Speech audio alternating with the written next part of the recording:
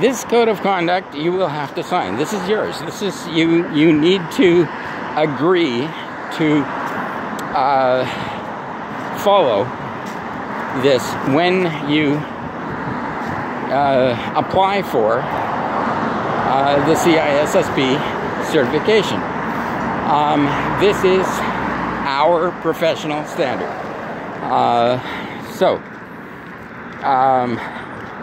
This is the Code of Ethics, sometimes also known as the Canons or Codes of Conduct. It's available www.isc2.org/ethics with a capital E. You can look it up. But you are going to see it, as I say, when you go to sit the exam.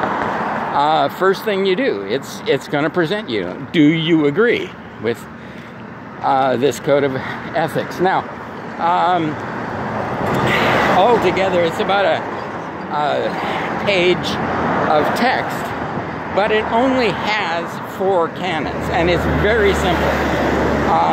Basically, again, it's deontological, so it talks about duty, and you have a duty to society, to ethics itself, to your employer, and to the profession.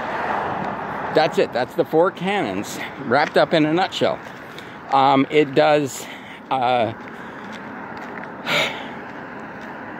go into more wording here. So, what it says is, Canon 1, you are to protect society, the common good, the information infrastructure. You have a responsibility to that. And notice, the responsibility to society comes before the responsibility to your employers. So when, you've got a situation where you can either protect society or protect your employer. No, you are to protect the society. I mean, you are to do your best for your employer at all times, but not if it is going to harm society overall.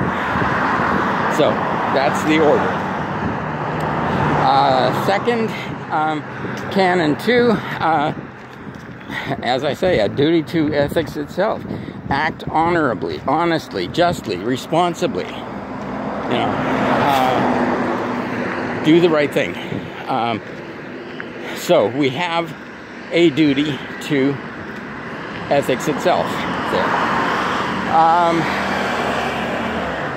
Canon 3, provide diligent and competent service to your employers, your principals, your enterprise.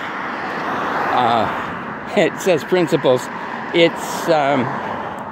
It's interesting that one time somebody posted on the ISC2 website made a spelling mistake, and instead of principals, P-A-L-S, which is their employer, said principals, P-L-E-S, which essentially sort of copied Canon 2, that you have a duty to ethics itself. You have a duty to the principles of conduct. But anyway, and for the last one, advance and protect the profession. And in a sense, that's what I'm doing here, providing training for those of you who want to go into the field, want to get certified, making that available. I am providing my experience over these many years for those of you who can't afford the thousands of dollars. Now, I still, I love to do the live training, and it's much more fun to get feedback and questions and that sort of thing from you guys, but I know that it's expensive and some of you can't afford it. So providing training for you guys, assistance, facilitation for you guys who want to get certified for the profession but don't have the wherewithal for the expensive seminars. Anyways, so these are what we're talking about with regard to the ISC2 code of conduct, and that's, you know, basically it for the ethics of our profession. So that's, you know, that is not big. There it is. That's what you'll be asked to sign. You should be able to sign that. Believe me, if you can't, you are in the wrong profession. So, a bit of wrap up then, and this finishes off the course. So, what to do with regard to ethics? As I say, you know, this is not often clear cut in terms of, you know, where does ethics fall. It should be informing a lot of your decisions, but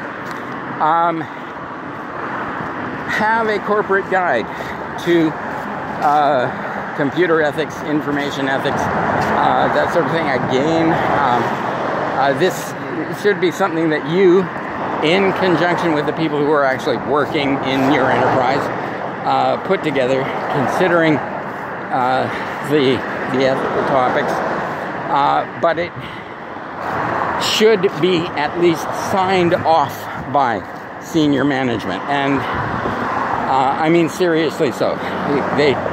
You should present it to them and ensure that they do understand the implications of what you are asking them. And, you know, particularly when you come to that, look, we have a duty to society first. Society comes before the company. Sorry, that's what I signed off on. That's what I have to say, and that's what our code of conduct has to say. And if you disagree, I'm sorry, I'm looking for another job. Really, you know, you do not want to work for a company that is going to hedge on that kind of a principle. You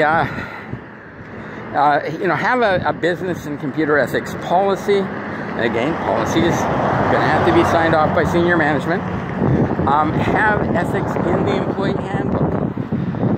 Make sure that you address that, and new employees realize that, yeah, this is significant. Have computer ethics part of your training campaigns. Have it something that you cover in terms of the ongoing training that we have, you know, particularly in terms of our security training and awareness. But make sure that is included. And, of course, specific email and other privacy-related policy development. You're, you know, going to be involved in that, and make sure that ethics is included in them. So, hopefully, this helps you get certified.